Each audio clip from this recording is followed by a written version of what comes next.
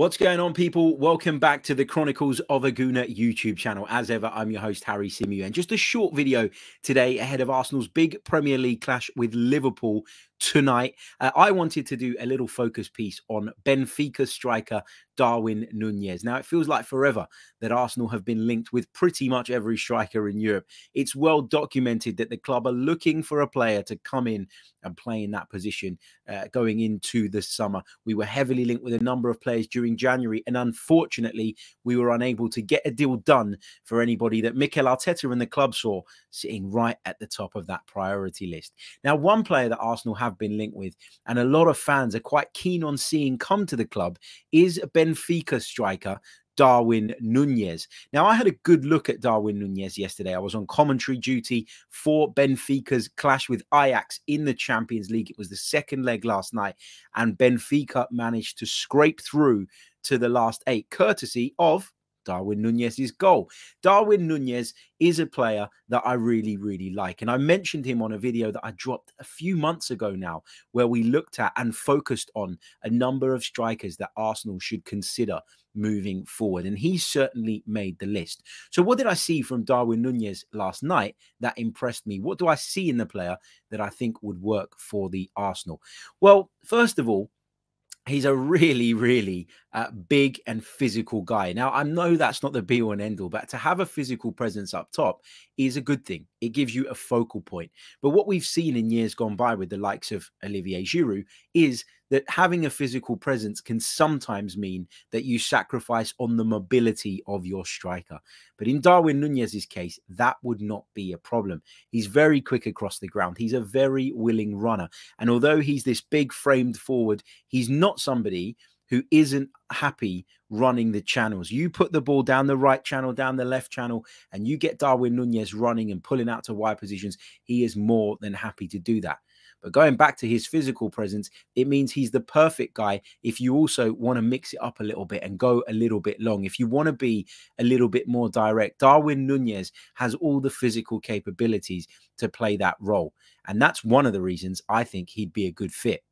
Another reason is that he's young and he's still developing and he's got so much room to grow. Benfica are a club with incredible history, but they're not going to win the Portuguese league this season. And you'd probably imagine they'll get knocked out of the Champions League at the next stage. So if he wants to further his career, if he wants to better his career, why wouldn't he be open to a move to the Premier League?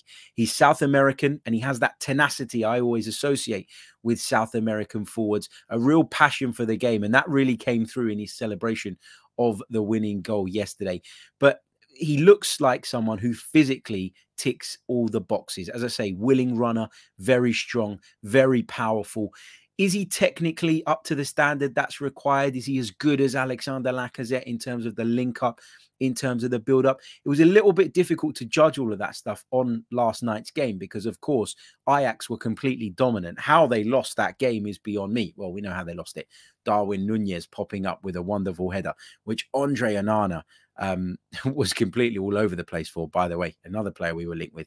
But going back to Darwin Nunez, he is somebody who I think ticks all the right boxes physically, but I think there's still probably some question marks about what he would bring to the table from a technical standpoint.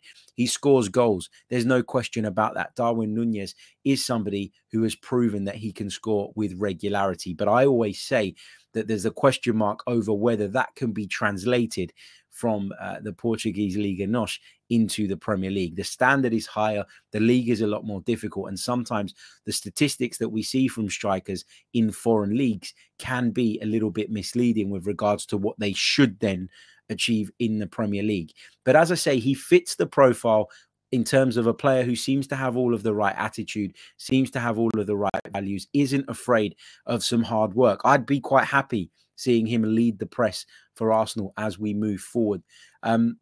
Gives us a physical and aerial ability or aerial prowess, I should say, that Alexander Lacazette simply doesn't. And so in those games where we come up against the back five and we're forced to work the ball wide time and time again, you can put the ball in the box and feel pretty confident in the fact that Darwin Nunez is capable of causing centre-halves problems. And that's a threat that we simply don't have at the moment. I think he's someone who's very, very attainable as well.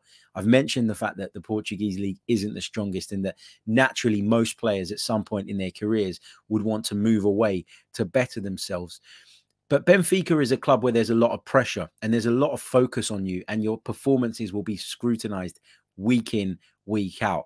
And being at a big club, although the standard in Portugal might not be quite as high, it does prepare you for what's to come when you then join a club like Arsenal, where again, you'll be under incredible scrutiny. Your performances will be micro-analysed. That big club mentality thing, it is a thing. And being at a club like Benfica, I think, prepares you better for a transition to somewhere like Arsenal than you would be prepared if you played for argument's sake, a mid-table side in Portugal. So I think in that sense, he's a good fit. He's had that big club experience. Physically, he's got everything that I'm looking for. He's tall, he's powerful, he's strong, he's quick across the ground, and he's a very willing runner. Hard work does not faze Darwin Nunez. So in all of those aspects, I think he'd be a good fit. Question marks around his technical ability, just a little bit for me, just based on the fact I didn't see an awful lot of that on display last night, but I also know that that was largely because of the standard of their opponent. And then the link-up bit, which is obviously such a key part to our relative success at the moment. If you take that away from this team, do you get as much out of Saka from the right, Martinelli from the left, Smith Rowe when he plays, or even Martin Odegaard? It's really important that the player has, whoever it is that comes in and leads the line for Arsenal, that football IQ, that football intelligence that we have really enjoyed watching over the last few months, because that is what creates a cohesion. Lots of great minds, lots of great footballing brains. And when you wire them all together, you get what we're getting now, which is good, enjoyable football to watch, quick thinking, smart moves, smart patterns of play. And I'm not saying that Darwin Nunez can't do that, but if there was one question mark for me around his suitability to Arsenal Football Club, it would be that. And that is purely based on me probably not having seen enough of him. So I do completely accept that. But he seems like a good fit. He feels like a good fit. And given Arsenal posted a huge financial loss, I don't expect the summer to be as a sort of, what's the word? As big in terms of the spend. I think we will go out and bring 2 or 3 players in that we will feel we need, particularly if we qualify for the Champions League, to hopefully enhance that squad and take us up to another level. But I don't expect us to be spending hundreds of millions of pounds again. And this is a deal that I think could be done for a pretty decent price, and a price that will fit in to Arsenal's budget quite well. Don't forget to hit the like button on the video. Don't forget to subscribe to the channel if you're new. Don't forget we'll be bringing you some post-Liverpool content later on this evening. So make sure your notifications are turned on. Help us towards our goal of 20,000 subscribers here on YouTube by the end of the season. We're well on our way, but we need your help. Like, subscribe, leave a comment in the comment section. Darwin Nunez, for you, yes, no? Let me know below. Catch you all later.